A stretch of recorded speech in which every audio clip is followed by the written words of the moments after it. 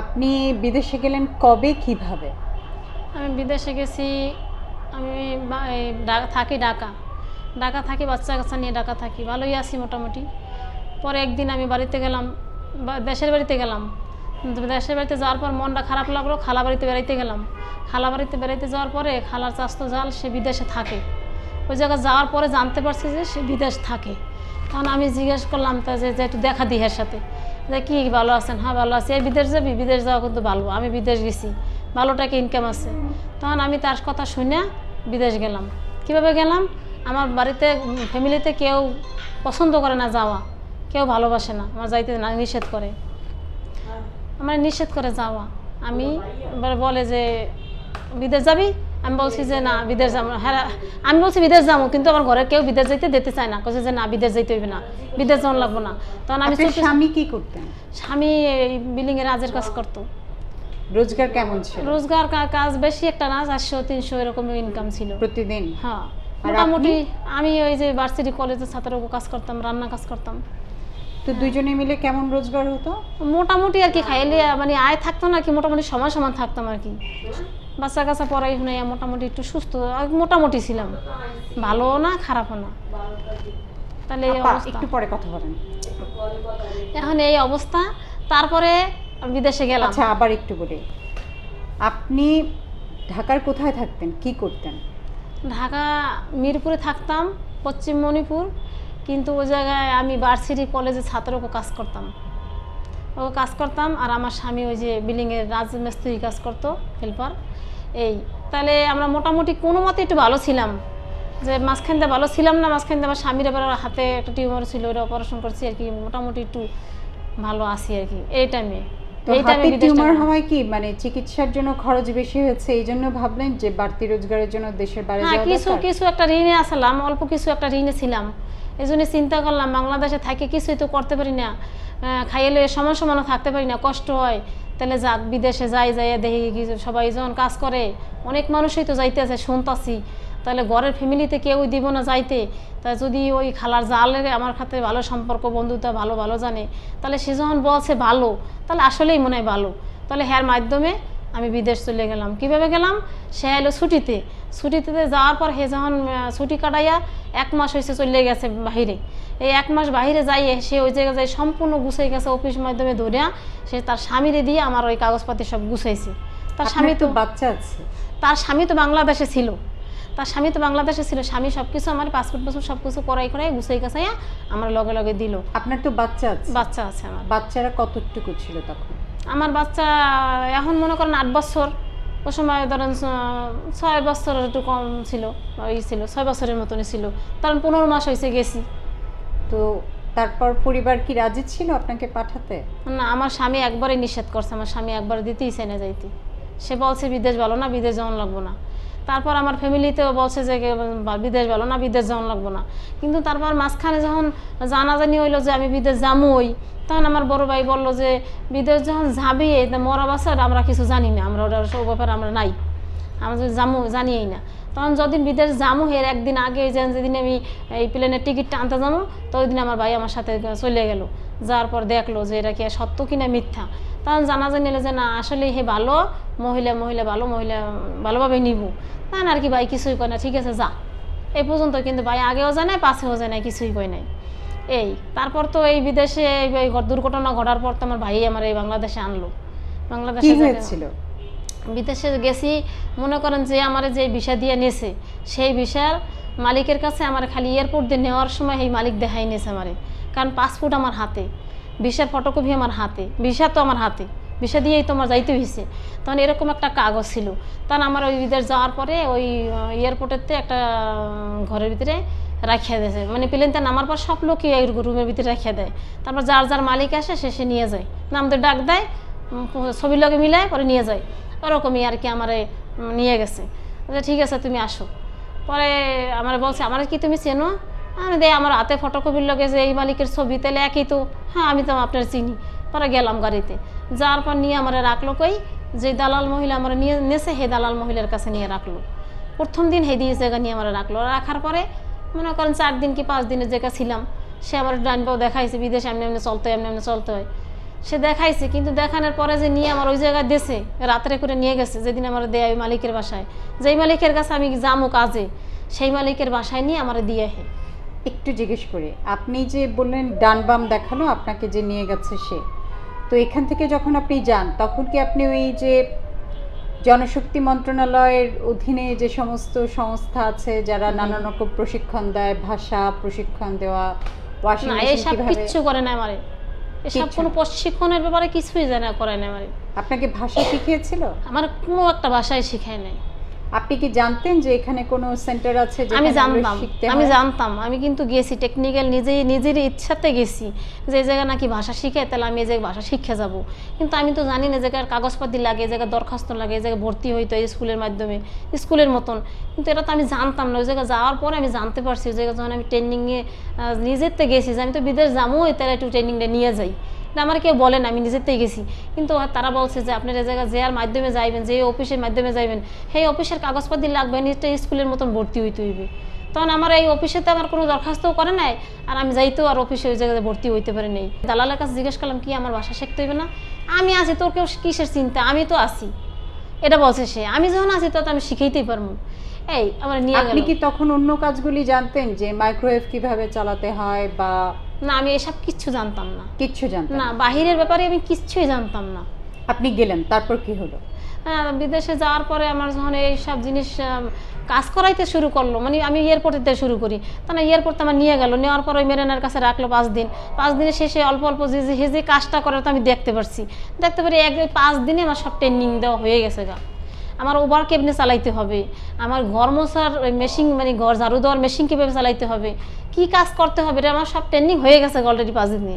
আমার খুব ব্রেন আছে, আমি কিন্তু অল্প ভিতরে বুঝে গেছি। বোঝার পর আমি ওই জায়গায় গেছি, কিন্তু আসলে যে আমি জিনিসটা বুঝতে পারছি, বুঝলে তো হবে না, আমার তো জিনিসের নাম বলতে হবে। এক একটা জিনিসের নাম আছে, এক একটা কাজের নাম আছে, এক একটা জিনিসের নাম আছে, তা আমি তো বলতে পারি না। তাহলে আমার তো বলবো যে তুমি নিয়েও চাহান, তাহলে আমি তো নিয়ে মনে করেন থাল তো তারা বুঝবো না, প্লেট তুলেও বুঝতো, কিন্তু তাহলে তো বুঝবো না। কিন্তু প্রত্যেকটা জিনিস উল্টোপাল্টা হয়ে গেল, তাহলে কথা তো হারা বুঝতে পারতেছে না। আমি তো জান দিয়ে চেষ্টা করি যে তাকে মন রাখার জন্য, কিন্তু তারা যে কথা বলে তো বুঝি না। বাসায় কতজন ছিল মেম্বার? ওই বাসায় মেম্বার ছিল, ওই বাসায় মেম্বার ছিল 2টা ছেলে 1টা মেয়ে, তার বাচ্চা, স্বামী স্ত্রী 2 জন, 5 জন, কাজের মেয়ে আরও একটা আছে। তাহলে সে একজন, আমি একজন, কজন হইল? এই কজন লোক। হ্যাঁ, তারপর হ্যার বান্ধবী, তার ওই যে মেয়েরা যে ছোট ছোট বাচ্চারা যে স্কুলে যায়, তাকে বান্ধবীর বাপ মা। বিদেশে তো অন্য ব্যাপার, অন্য রকমের, তারাও মানে কি রুমের মতন, সদস্যের মতন আসতে থাকে যাইতে থাকে, আসতে থাকে যাইতে থাকে। তাকে খাবার দাবার, তাকে প্লেটের মানে খামদারি আছে, অনেক কষ্ট আছে, কাজ আছে। আচ্ছা, তারপরে আপনাকে কি কি করতে হতো ওখানে? তারপর আমি তো বাসায় যাওয়ান, আমি 5 দিন পরে যখন আমার দিয়ে আসলো, দেওয়ার পরে আমি প্রথম দিনেই যেদিন গেলাম সেদিন আমি 1 ঝুড়ি কাপড় চোপড় আয়রন করলাম। প্রথম দিনেই আয়রনে শুরু হইলাম। যখন আয়রনে শুরু হওয়ার পর আয়রন করলাম, তারপর আমরা দেখাই দিয়েছে এই কাজটা করবো, ওই কাজটা করবো। ওই যে একটা মেয়ে আছে কাজের মেয়ে, ওইটা আমরা সব দেখাই দিয়েছে, কিন্তু ওই মেয়ে কিচ্ছু কাজ করবো না।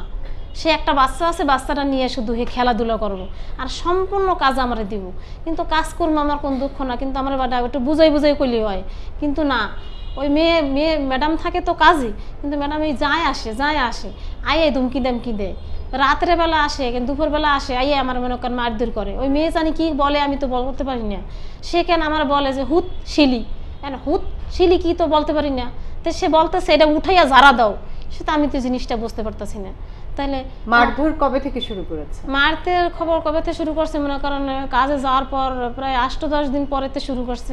কি নিয়ে মনে করেন বলতেছে যে এটা এরকম কে, কিন্তু বলতেছি যে ম্যাডাম আমি তো কাজ করছি, আমি তো এই আরবটা মানে ফ্লোরটা তো আমি ঝাড়ু দিছি, মুছছি, এটা তো আমি কাজ করছি। তার বাচ্চারা আছে, এরা তো খাবার দাবার ফালায়, একটা জিনিস ফালাইছে, নোংরা হয়তো দেখছে বা একটা কিছু দেখছে, এই জন্য আমার মারধর করবো। কিভাবে মারতো? এই মনে করেন তা পিঠ চুলকানি আছে না, আমার মতন দেশে বাংলাদেশে প্লাস্টিকের দেখেন পিঠ চুলকানি আছে, ওরকম একটা কাঠের তা আছে, কাঠের বিভিন্ন জিনিস আছে। হ্যাঁ, ওই যে খাবার দাবার কিছু খায়, কাঠির মতন আছে, অন্য জিনিস আছে।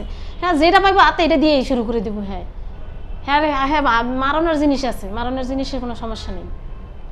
মারার জন্য কি আলাদা কোনো জিনিস না, ওই হাতের কাছে যা পাবে তাই দিয়ে দেবো। তারপরে চেরা আছে, চেরা দিয়ে বাইরে আইবো। চেরা মানে চেরা ওই যে বিট চুলকানের মতন একটা চেরার মতন আছে তো কাঠের, আচ্ছা ওটা দিয়ে বাইরে আইব।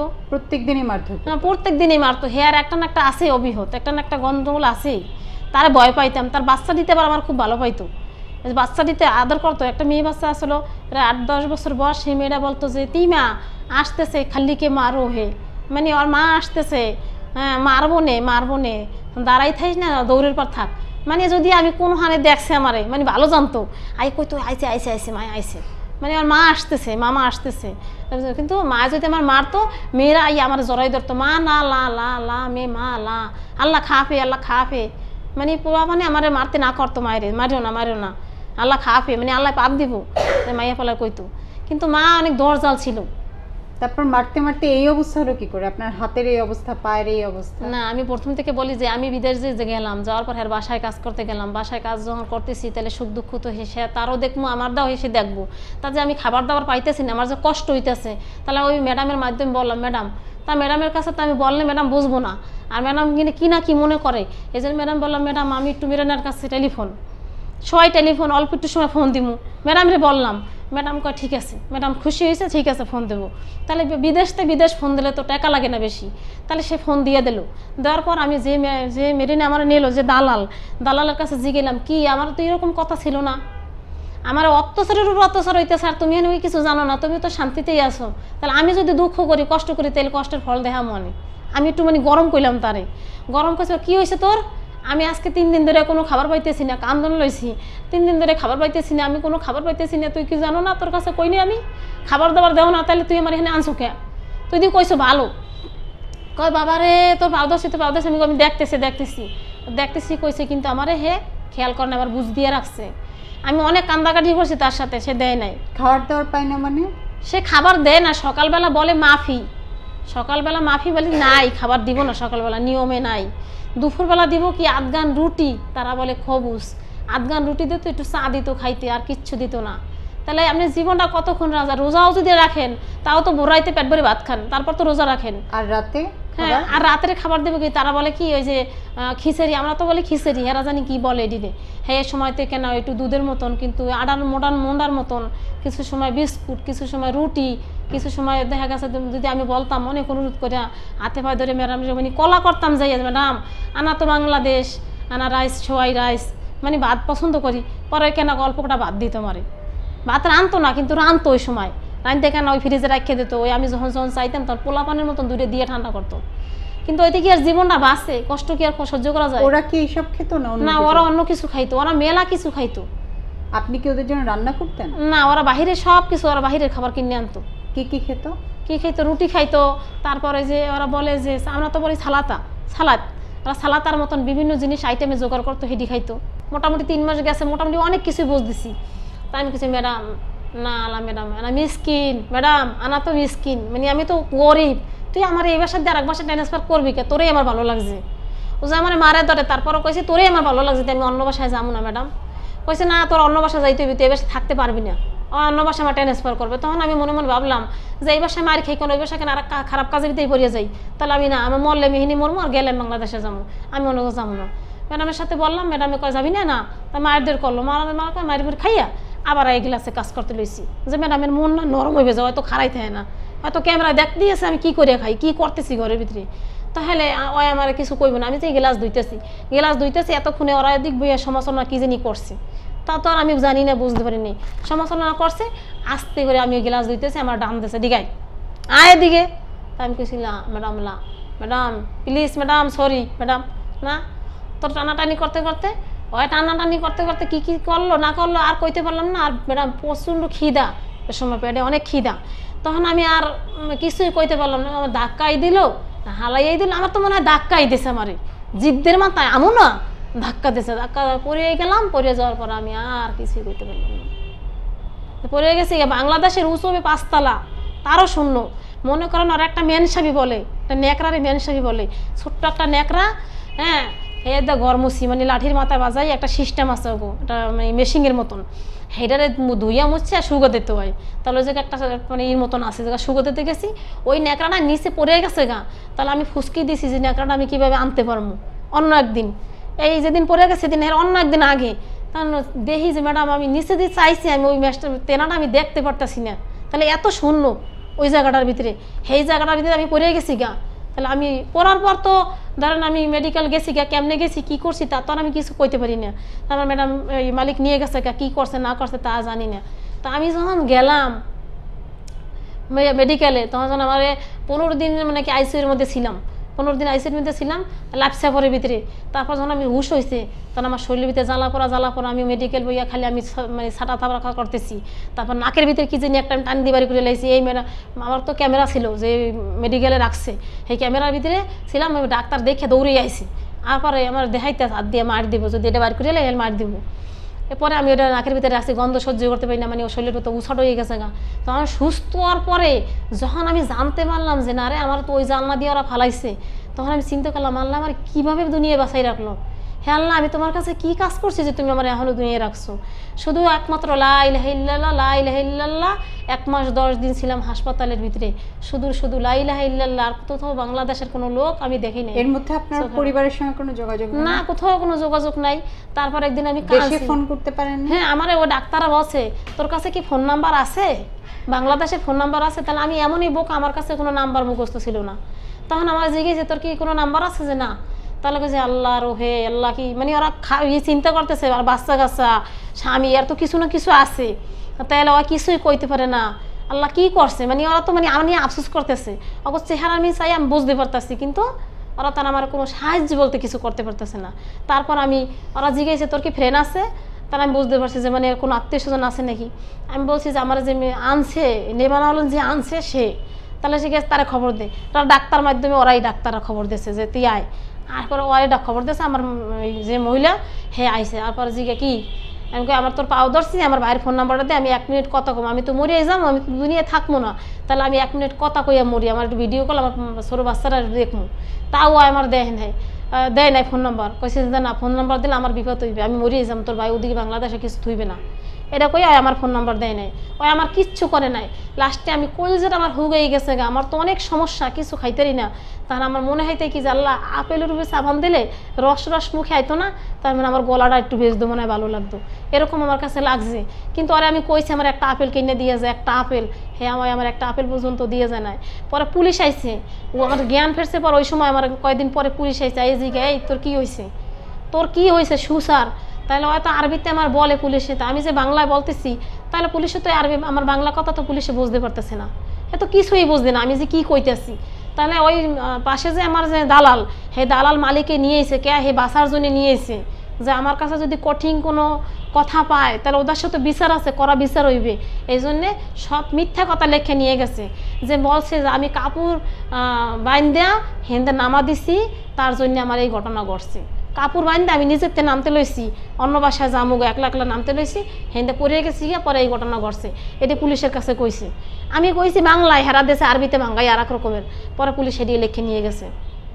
কিন্তু পুলিশ যাওয়ার সময় কি বলবো, আমাকে বাংলাদেশে তো মনে করেন অন্য রকমের, পুলিশে আমার খুবই আদর করছে, এভাবে গালে এভাবে পোছাইয়া যে কি হইলো মানে খুব করতেছে, কেন গেছিলি। কিন্তু আমি যে বলতেছি পুলিশ তো কিছুই বুঝতে পারতেছে না। হ্যাঁ, তা আমি বলছি, তারপর পুলিশের কাছে সবাই বাংলাদেশ, ওয়ান বাংলাদেশ আনা ওয়ান বাংলাদেশ, মানে একটা মানুষ চাইছে যে বাংলাদেশের আমার কাছে আসা, আমার সুসারটি জানবো, কিন্তু পুলিশ তো আমার কথা বোঝে না, তাহলে সে কীভাবে আমার সাহায্য করবো। তারপরে আমার যদিন টিকিট কেটে বাংলাদেশে পাঠাই দেয় এই মালিকে, যেদিন টিকিট কেটে শেষ বিদায় পাঠাই দেয় হাসপাতালতে, সেই সময় আমার মালিক লগে লগে মানে এমনভাবে করা দিয়ে বলছে, যদি প্লেনের ভিতরে আমি একটু উহুরেও করি আহারেও করি, তাহলে কিন্তু প্লেনে আমার নিব না, তাই কিন্তু আমার এনে হালাই দিব, আমি পচে মরণ লাগবে, খবরদার কোনো আহার উহুরে করা যাবে না। তাহলে বিমানে যখন আমার উঠাই দিল, তাহলে তো আমার এই চিকিৎসাটা যে টাইমে আমার ব্যথাটা ওঠে শরীরের ভিতরে, এত বড় একটা মেরুদণ্ডের সমস্যা, তাহলে আমার একটা ওষুধ খাই তো অন্তত পাঠাইবো, এই ওষুধটা পর্যন্ত আমার খাওয়াই নাই। মেরুদণ্ড তো আমার পড়ে যাওয়ার পর মেরুদণ্ড ভেঙে গেছে গা, হাত ভেঙে গেছে গা, আর হাত ভেঙে গেছে, মেরুদণ্ড ভেঙে গেছে গা। তো আমার সুস্থ হওয়ার পরে আমি দেখতেছি যে আমার ভেঙে গেছে গা, কিন্তু পড়ার পরে তোমার এই জিনিসটা ভেঙে গেছে গা, নাহলে তো আমার মেডিকেল নিত না। আমার মেরুদণ্ড ভেঙে যাওয়ার জন্য আপনার এখন কি কি সমস্যা হয়? আমার মেরুদণ্ডের কারণে আমার প্রস্রাব বাথরুম কোনো কিছুই ব্যালেন্স নাই, কষ্টের কোনো আমার শেষ নাই। তাহলে আমার একটাই কথা, যে আপনি যে ফিরলেন, আবার আপনার স্বামীর কাছে ফিরলেন, পরিবারের কাছে ফিরলেন, আপনাকে কে আনতে গেল? আমার বাংলাদেশ থেকে আমার ভাই তো এইসব খবর জানতেছে যে আমার এত বড় যে একটা ঘটনা, আজকে কত মাস ধরে গেলাম, আমার 2বার মাত্র টেলিফোনে খবর, 3বার খবর হয়েছে। হ্যাঁ, প্রথমবার গেছে, একবার ফোন দিয়েছে, পরের বার আমার ভাই মহিলার সাথে যোগাযোগ করে আমার খোঁজ নিয়েছে। পরে আবার একদিন আমার এরকম অনেক মারধর করে, খাবার দাবার দেয় না, ওই সময় আমার ভাই হঠাৎ করে ওই মহিলার কাছ থেকে নাম্বার নিয়ে আমার ম্যাডামের বাসায় যে টেলিফোন থাকে এই নাম্বারে ফোন দিছিল। ওই ফোনটা আল্লাহর হুকুম কেউ ছিল না বাসায়, আমি ধরছি ফোনটা। ধরার পরে বলছি ভাইয়ের সাথে কাঁদতে কাঁদতে, ভাই তুই জানে বাসাইতে চাও আমার বাসা, তোর পাও ধরছি ভাই আমার বাসা। ওই সময় ধরেন 1 মাস সামনে আছে, এই বিপদ হবে এর 1 মাস সামনে আছে। ওই সময় ভাই আমার বাসা, ভাই কানলো আর কইলো যে আমার যদি রক্ত থাকে তা তোর একটা আড্ডি হইলো আমি নেমালমদের টোকাই আমি আনবো, তুই চিন্তা করিস না বোন। ভাইও কানলো, আমিও কানলাম। তো এই ভাই বাংলাদেশে চেষ্টা শুরু করে দিল। তা ওই সময় আর কি চেষ্টা মহিলারা চাপ দিছে যে আমার বোন বাংলাদেশে পাঠাই দে মানে সুইচ্ছা হেরা অনেক চেষ্টা করছে, কিন্তু না। যখন দেখে যে একবার টেলিফোন বন্ধ হয়ে গেছে গা, আমার বিপদ হয়ে গেছে গা, আমি হাসপাতালে, কোনো খোঁজখবর নাই, কোনো খবর নাই, কোনো কিচ্ছু নাই, কোনো মানে কোনো ইয়েই নাই, তখন আমার ভাই বোঝে যে আসলেই মনে হয় ও জীবিত নাই, ওরে মনে হয় দুনিয়া রাখে নাই। এটা ভাই নানা কথা শুনে নেটে দেখে, এই ভাই চিন্তা ভাবনা করে দিল কেস বসাইয়া, যা আছে ভাগ্যে ভাই কেস বসাই দিয়া যখন মহিলার স্বামীরে ধরাই নিয়ে গেল পুলিশে, এই মহিলা বাংলাদেশে হাসপাতালে নিয়ে একদিন আমার ভাইয়ের কাছে টেলিফোন করায় যে এই ডাক্তার বোন জীবিত আছে। যদি বেশি তেরিং বেরিং করলো তাহলে আর মরা লাশও কিন্তু পাবি না।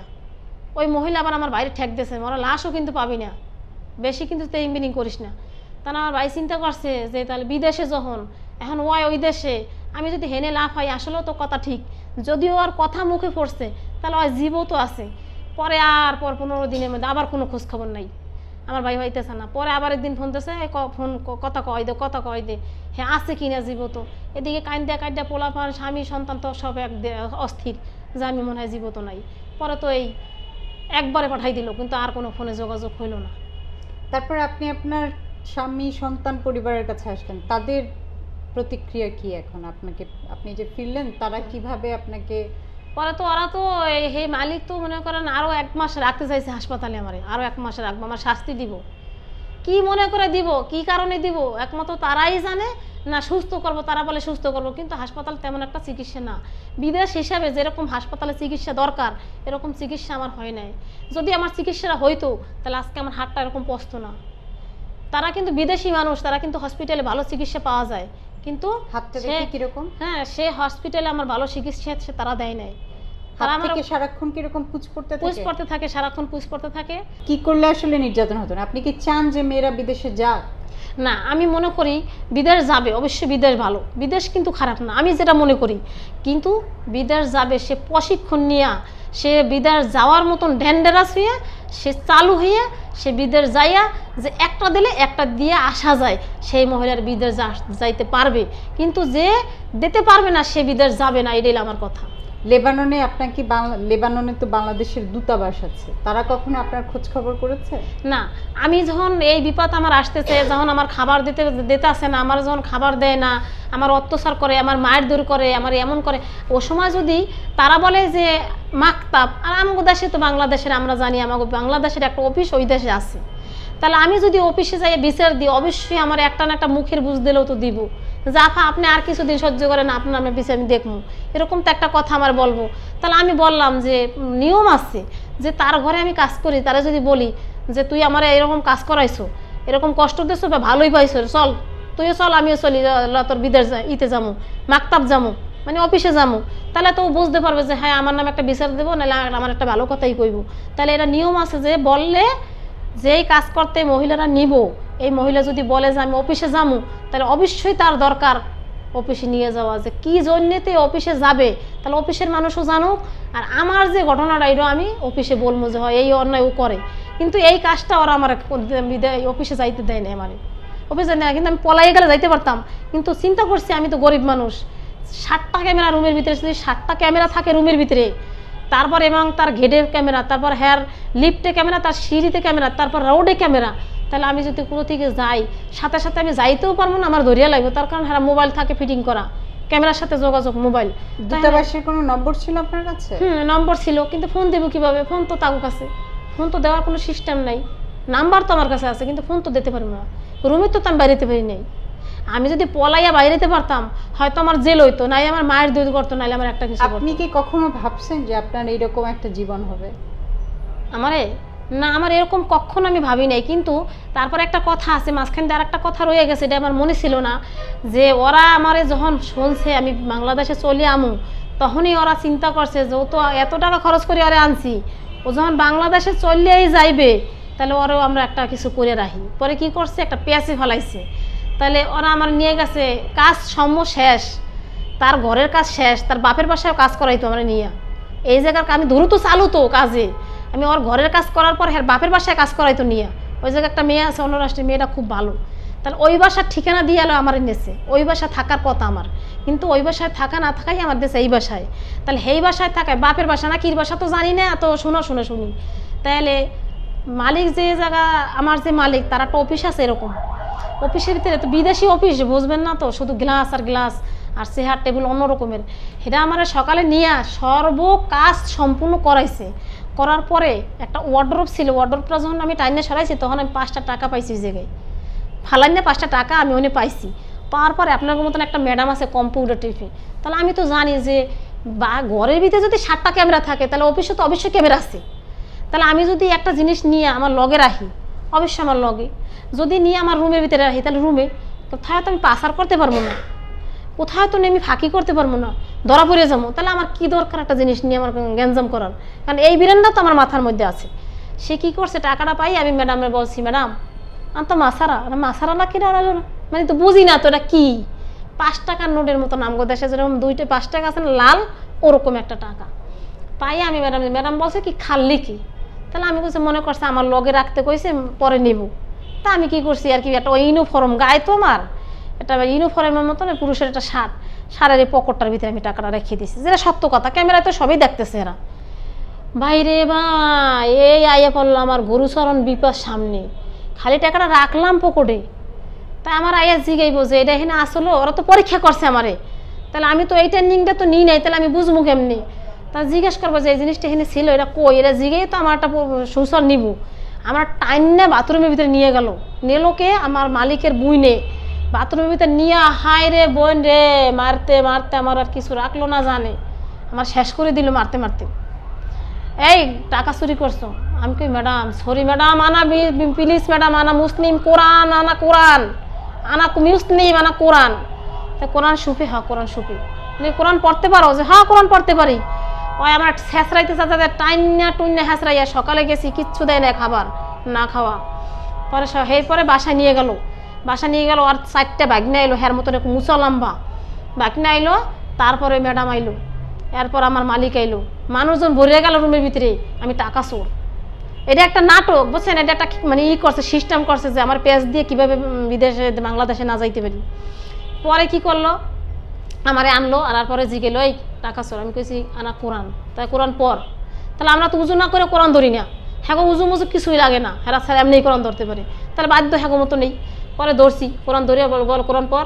তা আমি কোরআন পড়ছি তো ওরা সব আজব যে আমি কোরআনও পড়তে পারি, হ্যাঁ কোরআন পড়তে পারি। তোরা যে কটা ভাষা, প্রত্যেকটা ভাষা আমার মাথার মধ্যে আসে। কেন আসে, যে বলছো যে তাইয়েব মানে আপনার আমার দাওয়াত রইলো, তাইয়েব মানে কি কলেমা তাইয়েব। তাহলে তোরা কোন জিনিসটা দিয়ে কোন ভাষাটা করছো, এটা আমার বুঝতে সময় লাগবে, কিন্তু আমি কোরআন যখন পড়ছি অবশ্য ভাষা শিখবো। এরা আমি আর কাছে বলতেছি, কিন্তু ওরা তো বাংলা কথা বুঝতে পারতেছে না। আমার মায়ের দই শুরু করে দিয়েছে, একটারে দিয়ে মদ খাইতেছে, দাঁড়াই মদ খাইয়া মাত লই আমার সাথে গ্যাঞ্জাম করবো। আমি শুধু বলছি লা ইলাহা ইল্লাল্লাহ মুহাম্মাদুর রাসূলুল্লাহ, শুধু মুখের মধ্যে আমার এই দোয়া ইউনুস আল্লাহ রাসূলের নাম, কিন্তু আল্লাহ আমার মান সম্মানে ওই জিনিসটাতে সেইপে রাখে আমার এই পর্যন্ত অত্যাচার আসছে, কিন্তু আমি ওই মান সম্মানটা রাখতে পারছি, কিন্তু আর বাকিটা আমার জীবনটা শেষ করে দিয়ে গেছি। তারপরে আপনি যে ফিরলেন, তো আপনার হাজব্যান্ড কি বললো, ছেলেমেয়েরা কি বললো? আমি ফেরা আপনি কি টাকা পয়সা নিয়ে ফিরতে পেরেছিলেন? না, আমার কোনো টাকা পয়সা বলতে কিছুই দেয় নাই, আমার কোনো টাকাই দেয় না। তারা বলছে পরনের কাপড়টা কিন্তু আমার ল্যাংডা করে খুলে রেখে দিব, আমার কিচ্ছু দিব না। আমার যে পরনে বাংলাদেশ থেকে যে কাপড় চোপড় নিয়ে গেছি সেই কাপড়টা পর্যন্ত তারা রেখে দিয়েছে, আমার একটা কাপড় চোপড় দেয় নাই। তারপর হাসপাতালে একটা মহিলা ছিল আমার পাশের সিটে, সেই মহিলা আমার জানতো, পাশে বয়স কুইটা তোমার কি হয়েছে, এইটা ওইটা হেইটা। তার মহিলা আমার ইশারার কথাটি সব বুঝতে পারতো। তা ওই মহিলা আবার আমার চালাক বানাইতে আস্তে আস্তে, তুই এমনে করবি কেন, গরিব মানুষ তুই, এ দেশে তোর আইন না, তোর কেন এত কোনো শাস্তি দেবে, কিসের জন্যে, হ্যাঁ আল্লাহ খাপে, মানে হারা খুব আল্লাহ ভক্ত। হ্যাঁ মহিলারকে অনেক সাহায্য করছে। পরে একটা জিনিস যদি মহিলা খাইতো তাহলে আমার হাসপাতালে চিকিৎসা করতো, মানে দেখতো আর কি যে এটা তুই খা। মানে একটা জিনিস যদি না লাগতো, লাগতো একটু পানি লাগতো বা কিছু লাগতো, দিত যে খা। কিন্তু হে আমার খুব ভালোবাসতো মহিলা। আপনি কবে এসে পৌঁছলেন দেশে? আমি তো বলতে পারি না, আমার ভাই বলতে পারে, তো আমার ভালো জ্ঞান ছিল না ওই সময়, পরে আর কি আমি বলতে পারি না এতটা। আপনাকে এয়ারপোর্ট থেকে কে নিয়ে আসলো? আপনার ভাই? হ্যাঁ, আমার ভাই এয়ারপোর্ট থেকে নিয়ে কি আপনাকে বরিশাল নিয়ে গেল? না, এয়ারপোর্টে নেওয়ার পরেই আমার ঢাকা মেডিকেল ভর্তি করছে। এয়ারপোর্টে আসছি যখন, তখন 8টা-9টা বাজে আসছি, আসার পরেই আমার ঢাকা মেডিকেল ভর্তি। তখন আমি খুবই অসুস্থ, তেমন একটা সুস্থ না, ভালো তেমন তোর জ্ঞান নাই। তখন আমার ভর্তি করছে ঢাকা মেডিকেল, মাত্র 6 দিন না 5 দিন রাখলো। এরপর আমার ট্রান্সফার করে দিল। ঢাকা মেডিকেল বলছে যে জায়গায় কোনো চিকিৎসা নাই। পরে কী করলো, গুরুতর অবস্থা। তখন আমরা তো জানি না যে কোথায় হাসপাতাল, কোথায় কী তো জানি না। পরে আমার ভাই কেমনে কেমনে কেমনে কেমনে কোথায় কোথায় হাতাই ওতাই অনেক রকমের ম্যানেজ করি। আমার ভাই মানে পাগলের মতন হয়ে গেছে। আমার ভাই কান্দা কাঠটা অস্থির যে আমার ভাইয়ের কিছু হইলে আমি দৌড়াইতাম, আজকে আমার বোন মরে গেলে আমি আর কি দেখবো, মানে অনেক কী করছে। পরে সাভারে যাইয়া পরে সিআরপি হাসপাতাল কার খোঁজে খোঁজে পাই আমার ভাই সেই জায়গায় ভর্তি করলো। ওই জায়গায় আর কি মনের মতন ট্রিটমেন্টটা মোটামুটি পাইছি। পাওয়ার কারণে এই এতটুকু কথার জোর আর কি আসছে। আপনার বাসায় সবাই আপনাকে কিভাবে দেখে এখন বর্তমানে বোঝেন তো, আমার এখন কীভাবে দেখতে পারে একটা মানুষ যদি সারাক্ষণ তার পানি, তার এইটা, তার হেইডা, তার ওইটা, তার হেইডা খাবার, ওইটা এইটা সব যদি তার করে দেওয়ান লাগে, তাহলে আর কত ভালো দেখতে পারে, আর কত ভালোবাসে। তাহলে আমি একটা কথা বলতে চাইছি যে আমি তো সরকারিভাবে ভালোভাবে গেছি, একবারে মানে শরীয়তভাবে যেভাবে দরকার, প্রধানমন্ত্রী যেভাবে করছে এভাবেই আমি গেছি। তাহলে আমি তার কাছে একটা ভালো মানে সূক্ষ্ম বিচার চাই। আমি তার কাছে মানে একবার ভালো সূক্ষ্ম বিচারটা তার কাছে আমি চাই যে কিসের জন্য আমার কি অপরাধে, আমার কিসের জন্য এই শাস্তি আমার আজকে ভোগ করতে হয়। আমি যখন বাংলাদেশে ছিলাম, আমি এমন একটা মহিলা ছিলাম, আমার সবাই এক নজর দেখার বাধ্য। আমি এমন একটা মহিলা ছিলাম, বাইঙ্গা চুরিয়া সব জায়গা আমি আইছি, আমি সব জায়গা দৌড়াতে পারছি। আমি জানি না একটা বোর্ড হয়েছে যে সময়, ওই কি বোর্ড জানি হইলো, এই বোর্ডের সময় আমি কত দৌড়াদৌড়ি করছি, কত কিছু করছি। আর আজকে আমি এই অবস্থাল এমন অবস্থা হয়েছি, আজকে যে আমি প্রধানমন্ত্রীর কাছে যে একটা বিচার পাবো না, কিসের জন্য আমি বিচারটা পাবো না, এটা আমার তার কাছে আমি একটা ভালো বিচার চাই। আপনার এমনি স্বামী আপনাকে ওই যে বলছিলেন যে এখন আর পরিবার সেভাবে আপনাকে যত্নআত্তি করে না, বা যত কেয়ার নিত, যত ভালোবাসতো এখন আর নাই? এখন কি অবস্থা আপনাদের? আমার যে ভালোবাসা যে নাই, তার জন্য তো আমার আগের থেকে তো গুরুচরণ খারাপ হয়ে আসতেছে। যদি খারাপ হয়ে আসে না, পরিবারে দেখবোই কি? আমার পিছিয়ে তো টাকা খরচ হয়, একটা ট্যাবলেট খাইতে 40 টাকা করে, কিন্তু আমার স্বামী এই টাকা কই পাইবে? এই স্বামী এই টাকা কই পাইবে? তারপর আমার যে চিকিৎসা যেটুকু করবো, যতটুকু আমার ঘরে তো ফালাই দেয় না, তো দেখে, তো যতটুকুই দেখে, কিন্তু আগের মতন তো আর হয় না। তো আপনি বোঝেন যে আগের মতন তো আর কিছু হয় না, কেমনে হইবে? কারণ আমি একটা মানুষের দীর্ঘদিন আর কতই ভালোবাসে টানমু, কিন্তু এরকমই টানে। তাহলে আমার এখন হসপিটালে যে চিকিৎসা আমার লইয়া বাকি আছে, সে আমার থেরাপি বাকি আছে, সে একটা থেরাপিতে এক দিনে আমার 250-300 টাকা আমার পিছিয়ে লাগবো ডাক্তার খরচ। তাহলে এটা তো আর আমার দ্বারা সম্ভব হয় না, আর আমি সুস্থ আর হইতে পারি না।